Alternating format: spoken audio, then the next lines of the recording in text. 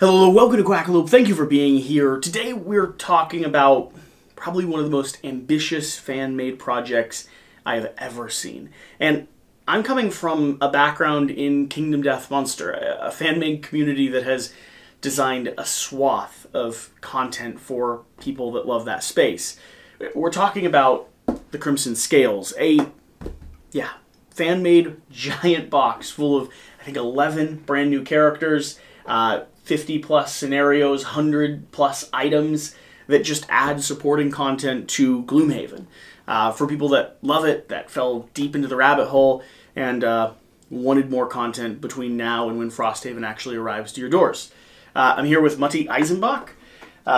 You are one of the lead designers, and you're also the individual that went through the, I can only imagine, logistics headache of getting this actually printed and shipped. Right, yeah. So that's going to be this conversation. We're going to talk about why you actually did this, what it was like starting to collaborate and developing the characters throughout the course of the game, and of course, the madness that went into getting this available to an audience of people. You sold something like 4,000 copies? Yeah, between both printings. And let me just rephrase the word that I used there, because sold isn't quite accurate, right. correct? Please explain the legal network you're in that went into making this. Yeah, so I've helped organize 2 print runs that there were 4,000 participants in. Yeah. So essentially, I helped get the files to the print shop, get the print shop to print it, go through the prototype phase, get it shipped to the fulfillment centers, and handle all the third-party contractors throughout that process to get it so that people can just click to pre-order instead of sending it to the print shop themselves, that they get it delivered to their house. You had a lot of people that were like, I would love to have this, but I'm not going to print and play and cut everything. I don't want to go through the logistics nightmare of like organizing and ordering it. Right. Can you help us? Yeah, my original intent was, here's the files. If you want to print it at home, you can. If you want to take it to a print shop, local or otherwise, go ahead. Or if you want to play it on Tabletop Simulator, I put it up there as well. So it's completely free and accessible for everyone. But everyone who wanted it at their table, or mostly everyone, said, I want it and I want it professionally printed, but I'm not going through that process myself. Can you help make this happen for us? And then from Cephalophair's side, they are aware of your product. They are super supportive of their fan communities. And as long as you're not making any profit off of what you've created, their files are free use. They're available to you all and other creators in the space to fall in love with, use, and share.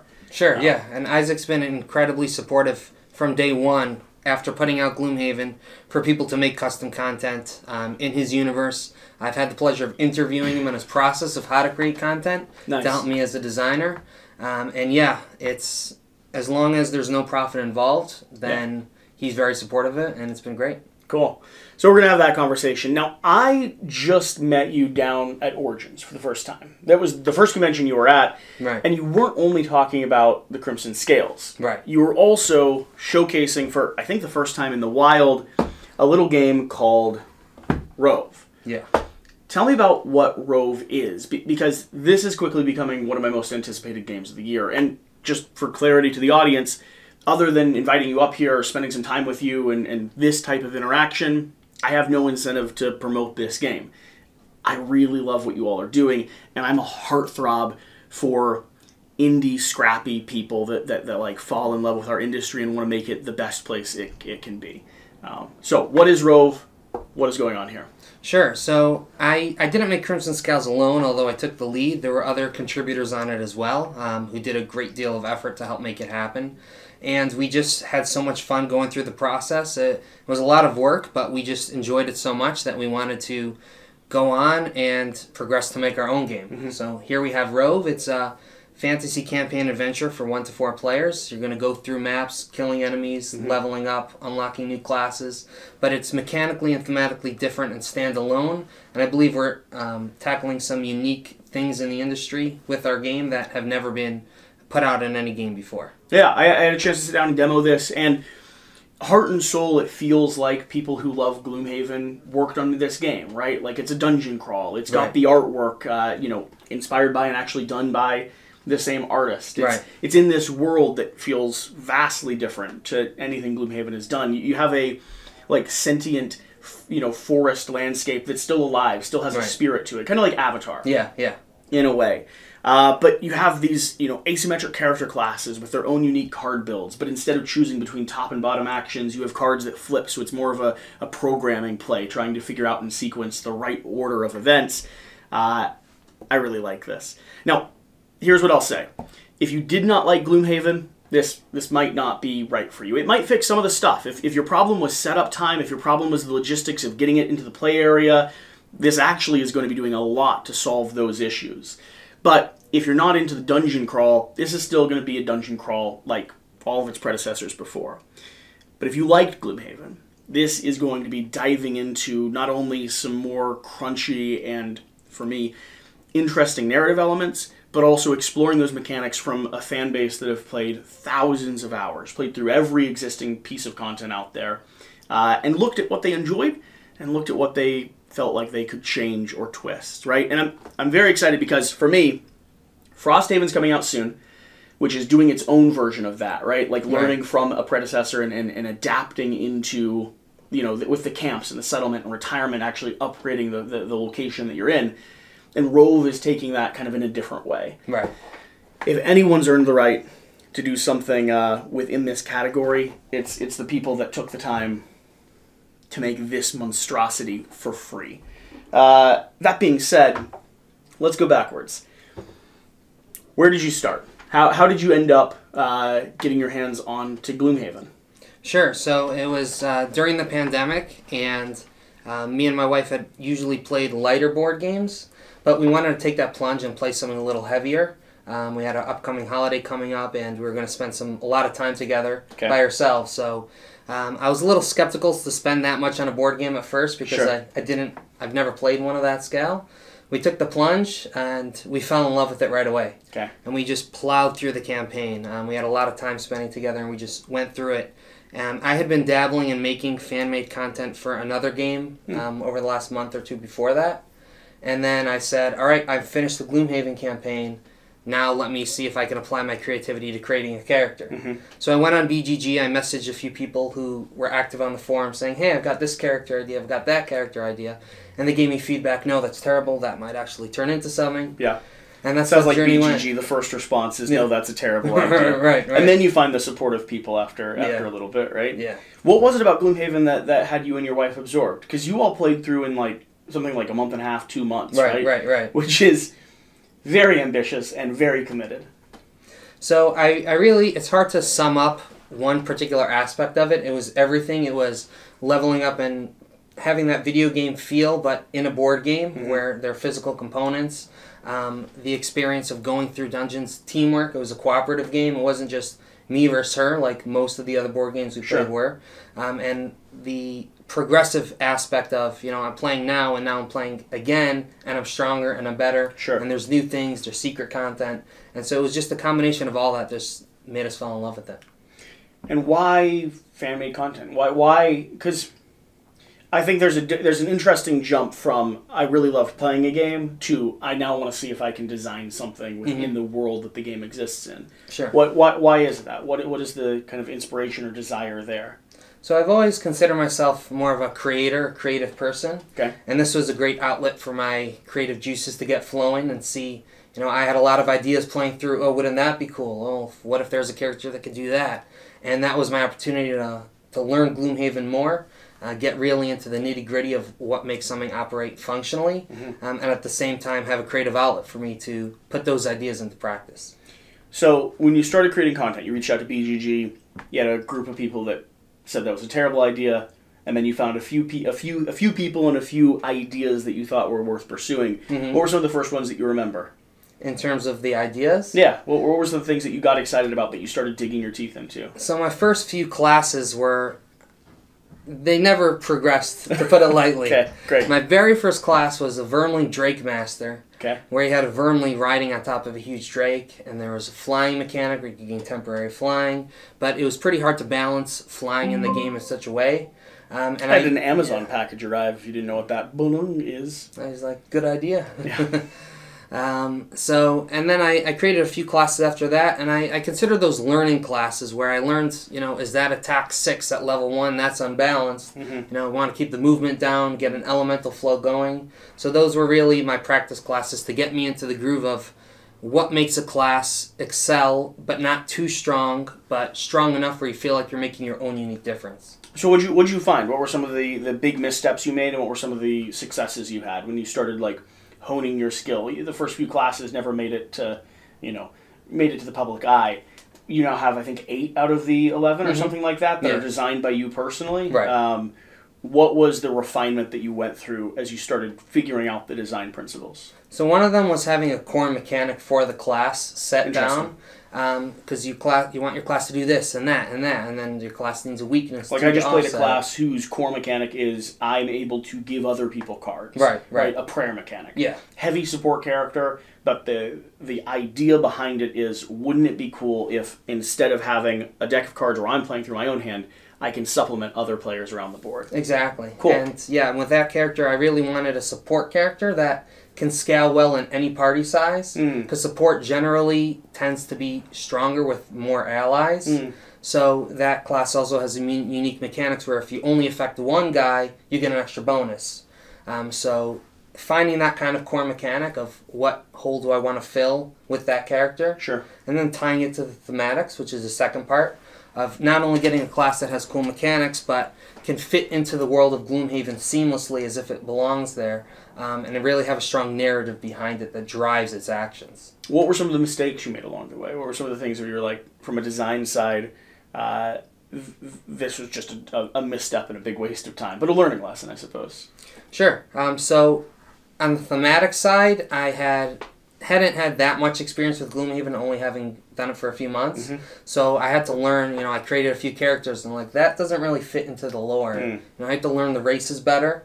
Mechanically speaking, it was a lot of too many different types of actions, and it was all over the place. So really just tightening the screws, so that one class, if you had to summarize what it does, you could do so in 1 or 2 sentences. Now, designing and bringing something like this into existence is not just a labor of love typically, it's not just a labor of love from a single individual, right? Like, you end up connecting with other people that have the same, desire. Sure. First off, any of them that you remember, I know you'll probably forget a few along the way. I forget names constantly. But feel free to, give them a shout out. But then also, what was the process of kind of building a community or building a group of people that were all invested in the same, let's refine and instead of doing these separate little things on our own, let's make something unique and together, right? Yeah. Because this took a front of people. Yeah, absolutely. I can come up here and take all the credit, but there's no way any of this would be near the quality or quantity that it is today if I didn't get the support and feedback of the people I've connected with in the community. To name a few, Quasi-Local, that's his Discord name, he was huge and monumental, and he was very encouraging, and we would share feedback with each other. There's another guy, Grand Duke. He's actually now on the Addax team Nice. as Very well, cool. doing some designing. And there are a lot more people, but I could not have done it without them. And I connected with them through Reddit and Discord. So there are people who had previously published classes that I reached out to and say, hey, that looks like a good class. Can you help teach me? Cool. So I was open to getting the feedback from people of what makes a class tick. Very cool. Very cool. And then you said at some point you ended up talking with Isaac. When did you start reaching out to Cephalophair and connecting with them, and when did they become aware that there was this fan group doing something bigger than just a one-off expansion, or because there's a lot of people that do side scenarios and one-off questions, and you were asking initially, I've got this cool idea, let's play with a few cards and get a simple little 2-level deck up and running. Right. But when did it start becoming a solidified idea? Sure, yeah. So I had first reached out to Isaac because I was just so excited to share with him my first class, which eventually turned into the Bright Spark, one of the classes in Crimson Scouts. Yeah. But it was originally more of a scientist. That's what I called it with the placeholder name, a human scientist. And I sent him a message not expecting a response, but he actually did give me a response. And he said, I don't look at custom content because I prefer ideas to be my own. Of course. But what you're doing is, that was part of my mission in Gloomhaven, so that people take the world and make it their own. Sure. And that's how we started the connection. A little later, I reached out to him to say, hey, I'm part of a group that designs custom content, and there's some things that, sometimes will be a little controversial. What's the best thing to do? So I wanted to know if you can do an interview. And he agreed. It took a little time because he's very busy, but he did end up getting on a phone call with me, and I transcribed a 30-minute interview of just a whole different list of questions of what design principles in making Gloomhaven. Has he ever looked at this content specifically, as far as you know? So at the specific classes, I would say no, but as the package as a whole, that, right? But as the package as a whole, yes, he's. Have you mailed him one?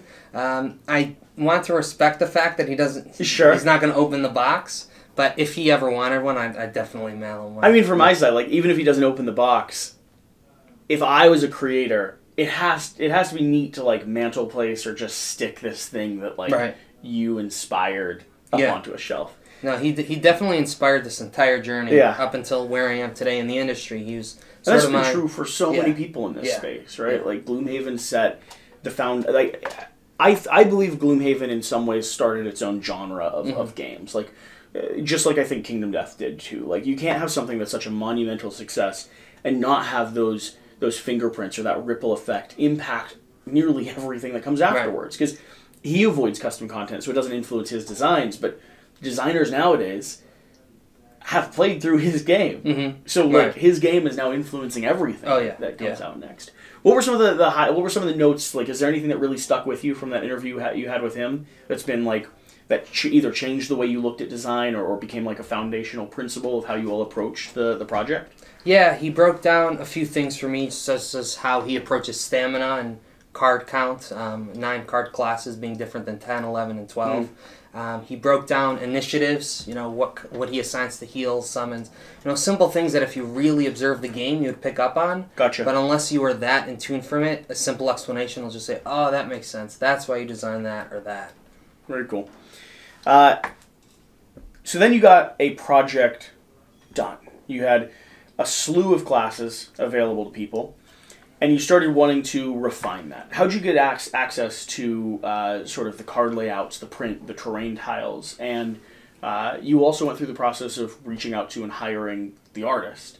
So what was it like taking something that was, I imagine, rough and tumble, print and play style until you had something that felt like it worked, to a finished project with character boards and designed artwork and everything? Sure. There are 2 people. They go by Crazy Guy 75 and then Test Them, the latter of which became the graphic artist for the entire Crimson Scales. Cool. They took the liberty of making templates out of the assets that Isaac published. Okay. So it's pretty easy, as long as you have Adobe, which I did, to open it up on Illustrator, and they had templates where you just pull down the attack and change the value, or pull down the move and change the value. So it made it really accessible. And then there's this tool online called Silent Bridge. They have a website which is create your own scenario. Okay. So you just click and you can populate the maps and the monsters. So it made it pretty much really easy to take your concept and put it onto something printable. And then when it comes to actually working with the artist, because all of the art here, all of that is licensed directly from the original artist of Gloomhaven. Right, yeah. Correct? That's commissioned from Alexander. What's the deal with that? Why did you all go down that route? I mean, in my mind, it just sounds expensive. Yeah, And I don't need to get into your personal finances or talk about what it actually took to do that, but as a fan-made project, I guess part of the dream is to have stuff that looks original and real, but also that's just a lot. Yeah. So when did you start reaching out to Alexander? When did you start commissioning artwork for the classes? So I saw someone else who made a class. They reached out to him because I never even thought that he freelanced like that. Yeah. And so I followed suit, and it first started with, hey, my one class, I just want that art for that one. Who was your first class that you got done? So the first one was the Bright Spark, then the Chieftain, which is the one that mounts the animals, then the Bombard. So those are all pretty novel ideas. How cool was it to get back something that you had created now that looked like Gloomhaven? And it was amazing, but what was even more amazing is I would go to Alexander and say, all right, I think it should look like A, B, and C. And he'd be like, no, forget that. D is where you want it to be. Sure. And then he helped design the Bombard tank. I had a different vision for how that tank would look, but he knows exactly what fits into that world. Yeah, absolutely. I mean, everything looks at home. We just got done doing a full gameplay, and you could not, if someone walked up tell the difference between what we were doing on the table and core Gloomhaven, just original scenario, right? Yeah. Until you start noticing that none of the characters are things you can find in the original box. Right. Even the way it plays and the way it functions, like, absolutely remarkable. How well it integrates into the heart and soul of what I've experienced throughout Gloomhaven. So, you have a finished product. You went through the process of designing a slew of characters. How long has this been? How much time has been invested in just designing for fun? So it took around a year and a half to do my part of Crimson Scales. There's a guy named Nick, goes by Nick Gadget, Nick Sims. He did the story writing for the entire campaign. So he took all the scenarios I designed and together we worked and he wrote the story for all of them. There are also a few guest class contributors that had independently started designing their own content. Okay. Then we had a conversation of, hey, do you want to join this bigger package? Sure. And that's one of the beautiful things about Crimson Scales is it's not just here's my stuff. It's whoever has quality stuff, let's all band together and let's get this out there to the players. You know, people don't want to print off one-off classes as much as they just want that whole package together. Yeah. Exactly. So, it's been about a year and a half. You've rewritten a full set of scenarios and lore to integrate your people. You've hired custom artwork from the original designer. You've went through the graphic design process. You've designed, is it 11 total classes in the box here? So 11 total classes with collaboration with a bunch of people from Reddit and BGG. Are you burnt out at this point? Like, are you just kind of done exploring Gloomhaven? Like, did it ever stop being fun and you just kept going because it was something you'd already committed to? So there was a difficult time for me in the middle where I was part of this group, and this group had a ranking process where you submit your class and then they judge it and decide if it's worthy of being played or not. Okay. And I had been having fun the whole time. Like I was going hard, and I had been submitting these classes, and then the feedback had started to slowly get, this isn't fun. No one's going to want to play this. This shouldn't be out there. And I eventually split off from that group. But I remember turning to my wife, I'm like, let me just design this for myself. Why am I going through this process if this is what I'm going to have to deal with? Why am I asking, if I'm having fun, why am I inviting negative commentary into, like, my hobby? Yeah, and don't get me wrong, constructive criticism of fix this or that was very helpful along the way. She came to me and said, no, you have your eyes set on this. Finish what you started. So I pulled myself together and I just continued on because I had fun. Why wouldn't other people have fun? Are you still having fun? Yeah. Like now? Yeah. I mean, there are some classes or scenarios where I've just play tested so many times that those don't excite me as much. But it's still always fun, especially to see the finished product and to see people playing and enjoying it. Yeah. That's what I wanted from the beginning. I mean, you just played for the first time in your experience with a finished copy. Right. With us. Yeah. Because you've just been doing TTS and physical, like, print and play style stuff to play test for not only what you've done here, but then also for Rove that you're working on now, which is your kind of main focus. What was it like to pull the actual components out onto the table? It was surreal, really. I felt like I was playing a game that I bought off the shelf, but it was mine. I helped design this. With the help of others, I got it on the table, and it just made me think of all those other groups out there who are getting their copy soon, and they're going to have that same experience to start fresh, get those classes, and I'm just really grateful for that opportunity to be the one to help make that happen. So let's talk about that, because it is fun to design things. It's fun to create characters. It's fun to invest in a game that you're super passionate about.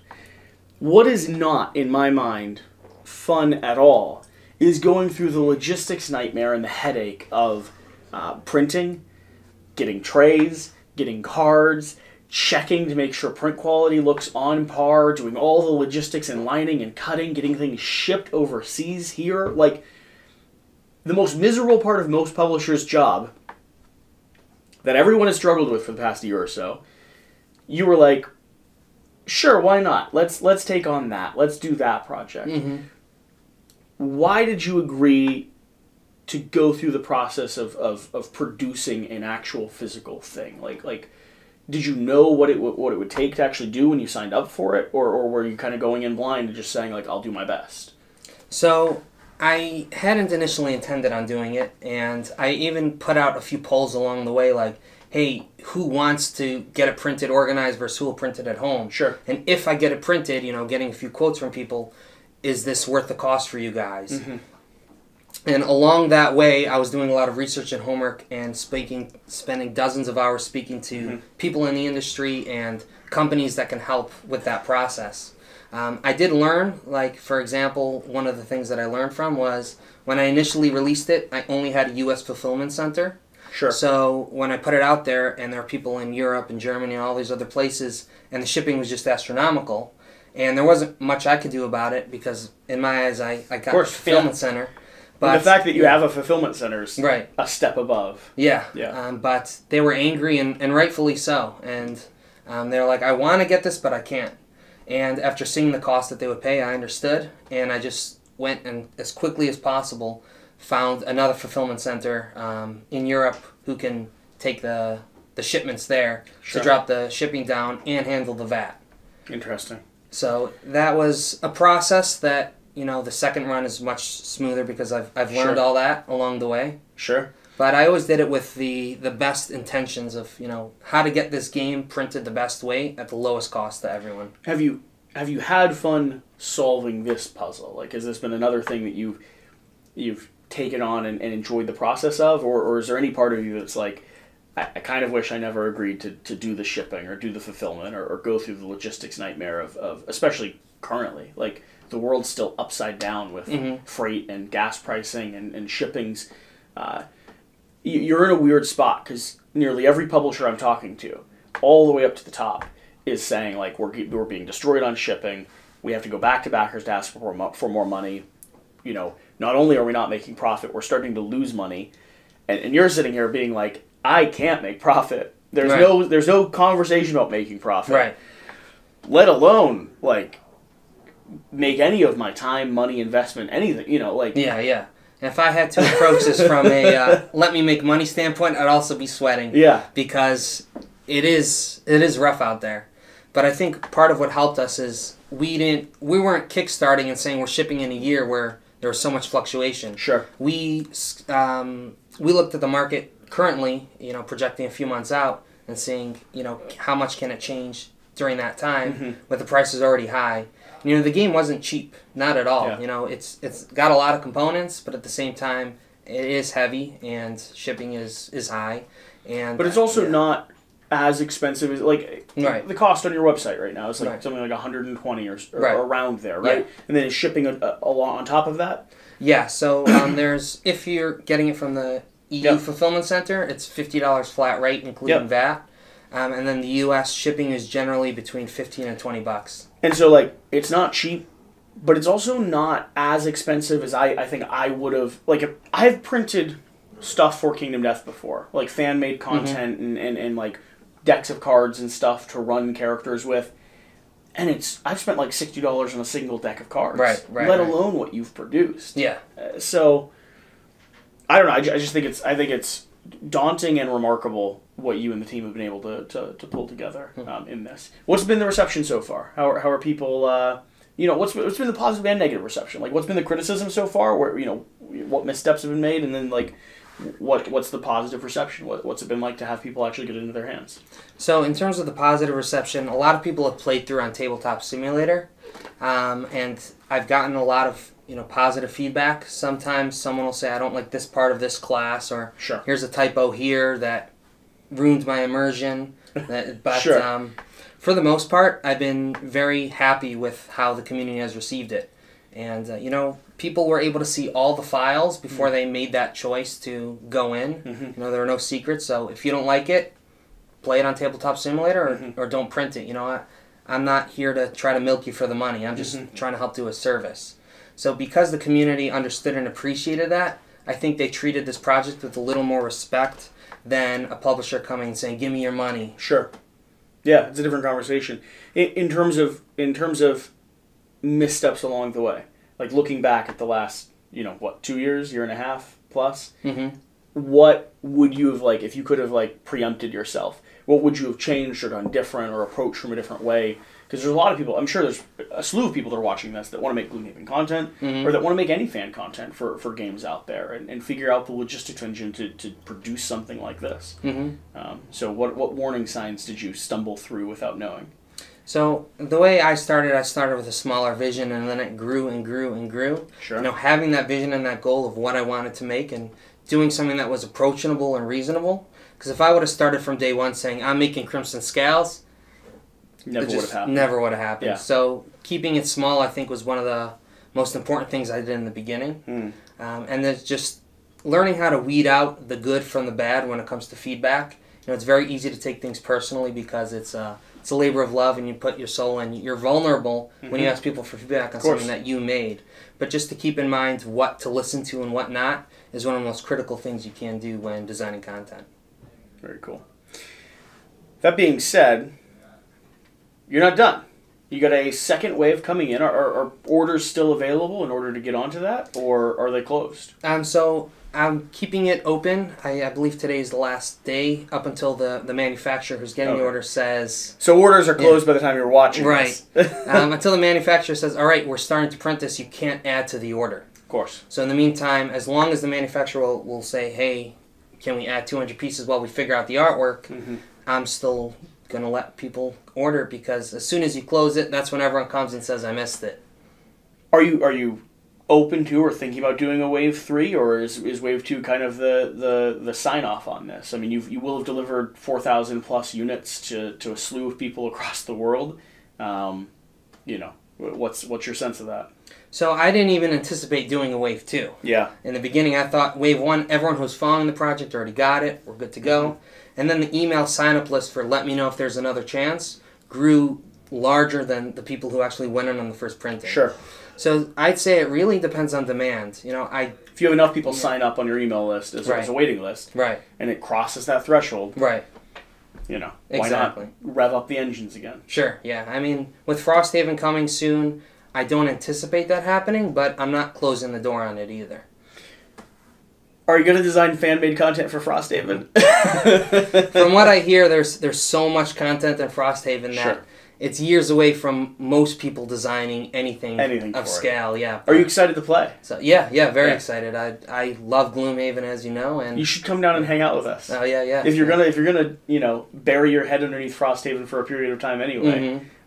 Is the wife going to play Frosthaven, or was Gloomhaven enough? If I haven't burnt her out, we'll see if she's up for it. Yeah, I mean, you might have burnt me out playing through everything in the original in like a pocket of a month and a half. Right. Across holidays where you have to continue dealing with nearly only yourself because COVID locked down the world. Yeah. For a period of time.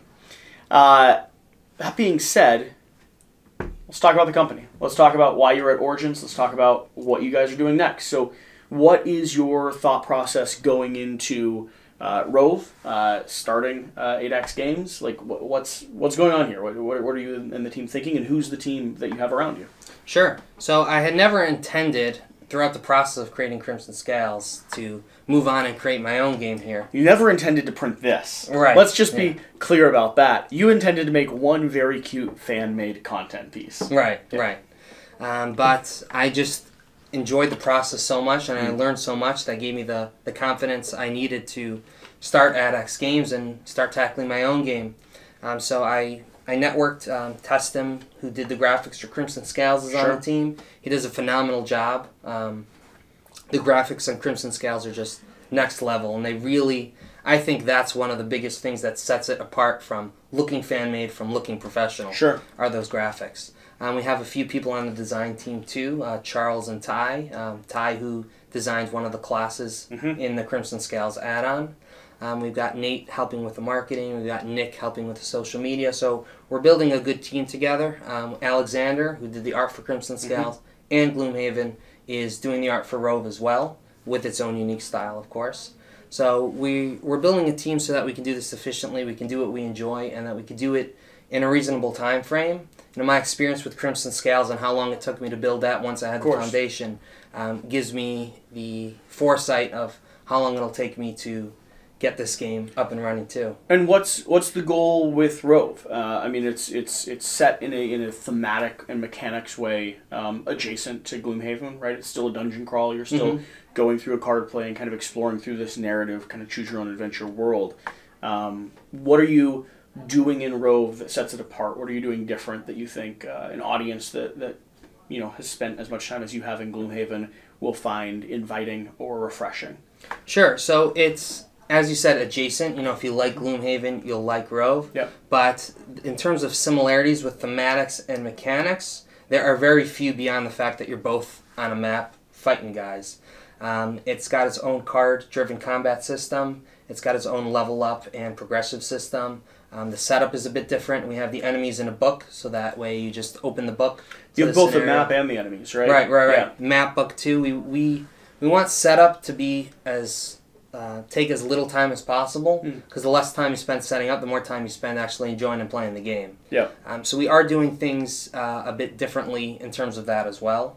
And the mechanics and both the thematics are both very different, but similar enough where if you liked the experience you had with Crimson Scales and Gloomhaven, you're bound to really like this kind of game too.